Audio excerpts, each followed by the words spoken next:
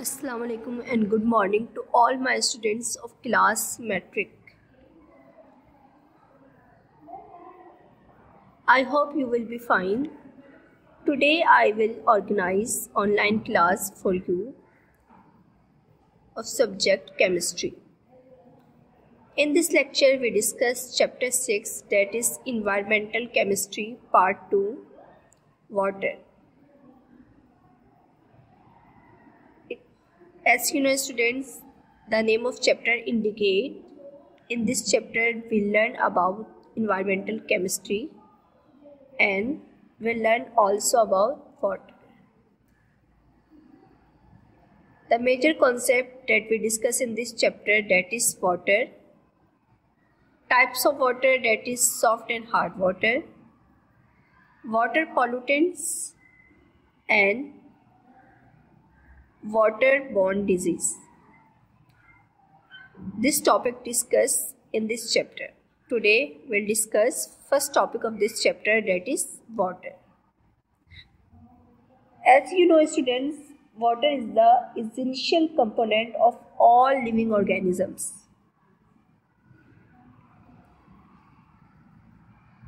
Our body is composed 70% water. If we study molecular formula of water, that is H2O. This H2O indicates two hydrogen atoms combined with one oxygen atom.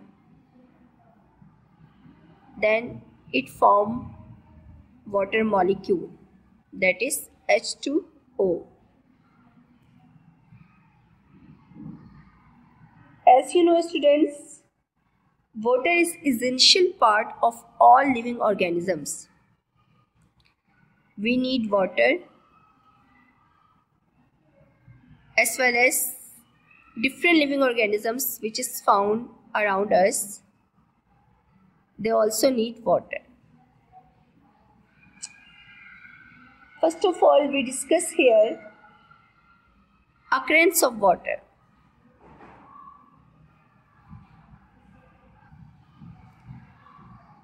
As you know students, water is an essential part of body of all living organisms.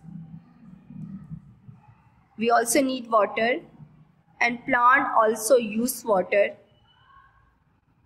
for their growth and development.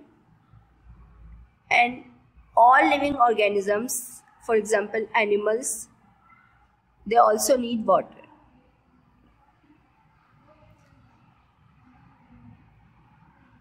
First of all, we discuss here occurrence of water. As you know students, look at this chart. In this chart, occurrence of water show.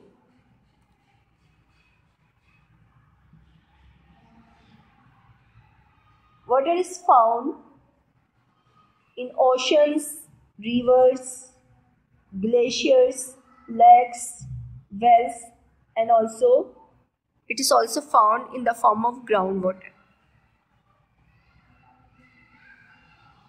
If we study different sources of water, they also found in ocean water, rivers, glaciers, lakes, wells, and also found in the form of groundwater.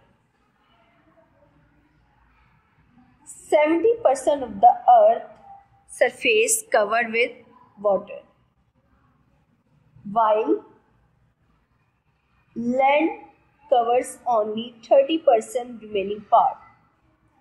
If we study earth's surface, 70% of the earth's surface covered with water and only 30% covered with land.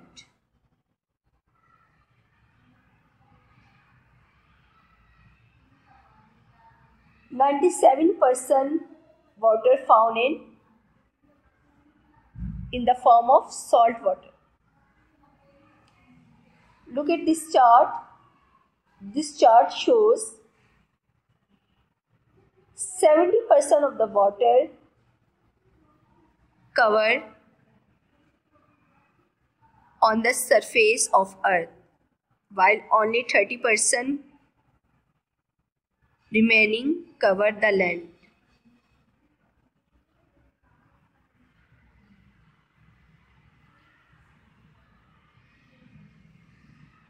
Look at this diagram.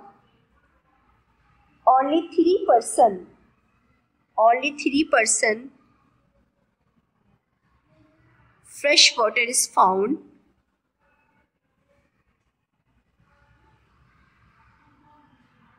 and this fresh water is found in lakes, rivers, while only 1% of water is found in the form of water vapors. Importance of water. As you know, students, all living organisms need water. For example, plants, animals and human beings. Without water, no one can survive. Now, we discuss some important point about importance of water. Our organs need water. Without water, no organs can work properly. Different waste material like urine, like ammonia and creatinine. This waste material removed from our body through urine, and this waste material first dissolved in water and then removed from our body through urine. If we discuss example of plant also need water. Without water, plants cannot survive.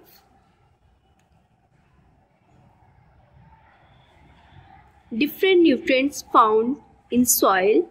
This nutrient dissolve in water, and plant use this nutrient for their growth. For example, magnesium and nitrogen. These are nutrients, and these are found in soil, and plant absorb this nutrient from the soil. This nutrient dissolve in water of soil, and plant absorb this water from special structure called roots. These roots absorb water from soil and provide water and nutrients from soil to the plant. In this way, plant also need water for their growth and development. Now, I will give another example, that is our body. Without water, we cannot survive. Our muscles become fatigued, and it is caused due to dehydration. That's why our body also needs water. We cannot survive without water. Our body is composed of 90% of water. If we study another importance of water, water is used for washing and sanitation purpose. We also use water for cooking purpose. Water is used also for growing food in agriculture field. Many thermal power plants use water for the production of electricity. Electricity is generated by the help of thermal power plant, and this thermal power plant use water for the production of electricity. If we study blood, our blood is composed of water. Different waste material dissolve in water and remove from blood. If we study plants, plant also transpire water. This process is called excretion.